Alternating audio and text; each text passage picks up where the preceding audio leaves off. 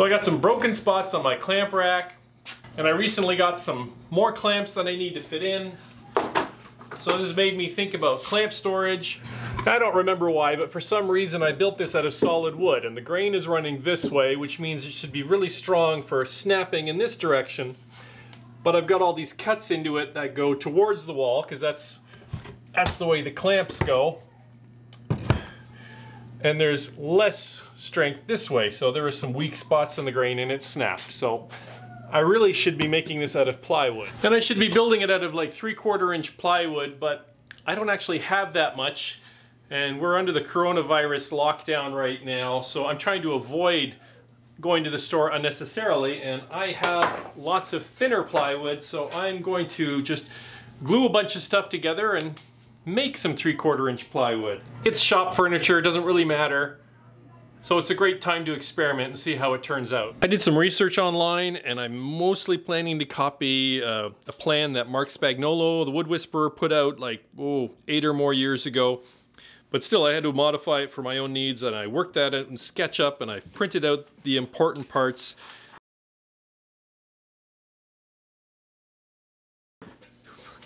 The key dimension for me is that I'm looking at 7/16 inch wide slots. I'm going to make the slots 2 1/4 inches deep, and I'm going to space them so they are 2 3/8 on center. And I'm making just one rack for 14 clamps.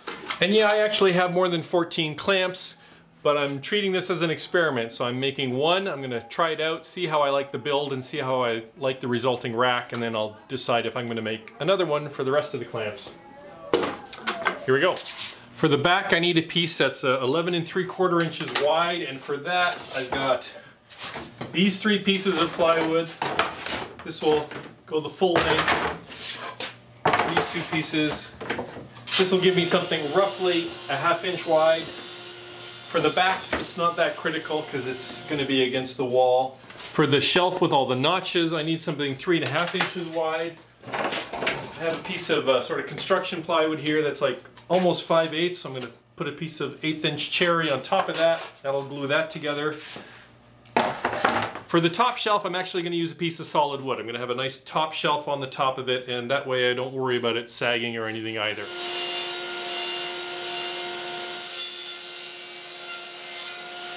Slight change of plans here. I wanted to make this a bit thicker, so I'm actually going to go with 3 layers.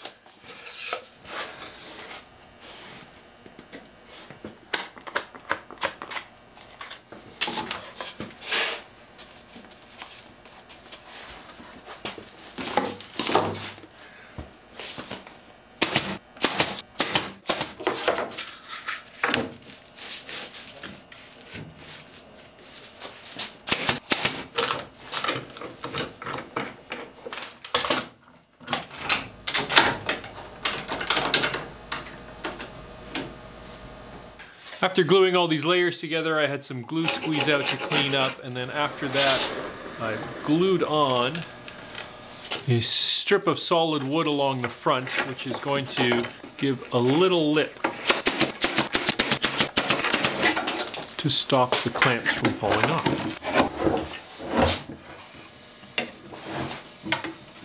Okay, I got them out of the clamps. I trimmed these pieces to length, so I've got top shelf, I've got the back, I got the shelf for the clamps, I've got these 2 pieces for the ends, and one thing I'm not going to need is any more glue because I'm going to put this together just with screws so that I can take it apart again if I want to change something or if I don't like it. I thought about putting the shelf on top of the plywood, but I think I want it just a little bit bigger, so I'm going to put the shelf here against the top of the plywood. I need a 7-inch gap till the clamp shelf, so that we'll put that about there. And these are the end pieces, and that will go in like this. So I want to cut a little arc here, and then I want to cut this at an angle, so I'll mark that now and then take that to the bandsaw. I'm just going to trace this stool to get sort of a pleasing curve. And tape the 2 pieces together, cut them out at the same time.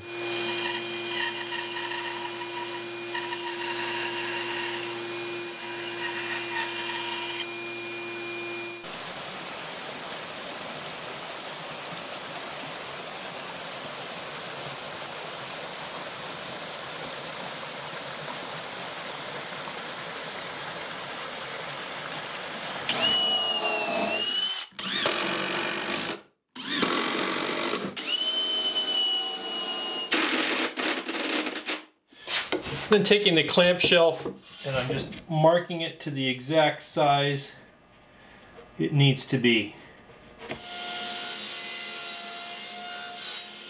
And I need to not get ahead of myself. I can't put this in until I've got all the slots cut. So now comes the fun part, laying out and marking and cutting all the slots for the clamps. So I want these clamps as close together as possible, but you still need room for getting your hands in, and I want to try and save as much space as possible. So I ended up with a 2 3/8 spacing, and that's from left side to left side. So I guess you could say 2 3/8 on center, which is not an even number. So I have to be, have to be careful with my layout. But it's not precise woodworking. So I mean, if I have a little bit of creep, it's not going to be a big deal. So actually, I think I'm going to cut a spacer. That'll make things a lot easier. All right, I'm back. Here's a nice little piece of wood. It's 2 3/8 this way and 2 1/4 that way, which matches my plans. So I'm first marking the left, turning the corner a bit, and then marking the right. And moving along, and should end up with 12, 13, 14. There we go. So I'm going to take this over to the drill press now, and I'm going to drill a 7/16 hole at the end of each slot, and then I'll be cutting it out on the bandsaw to complete each slot.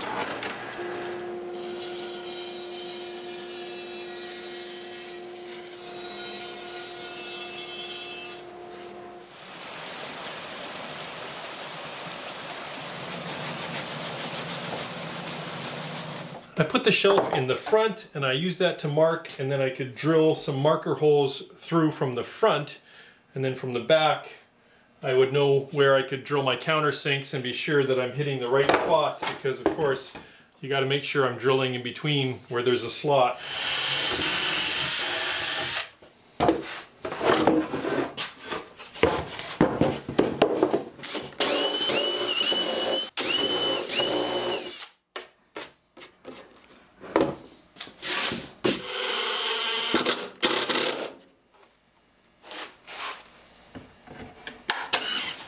As much as I'd like to get it hung up right now, I'm going to pause and put on a couple of coats of water-based poly.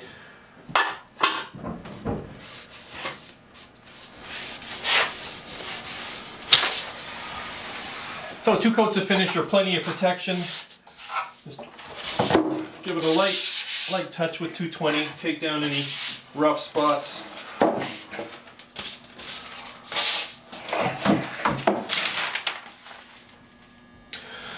But I think it needs a little something else.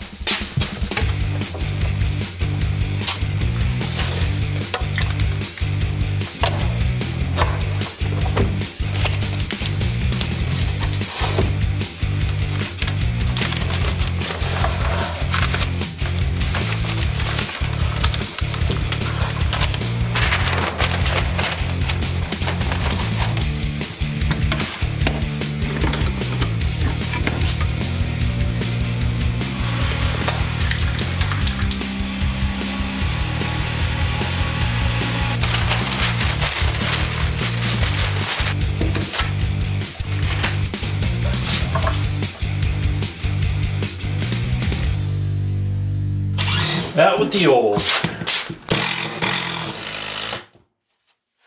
And in with the new. So the Irwin and the Jorgensen fit in there nicely. The old Grosse Stabile, they also pop in there.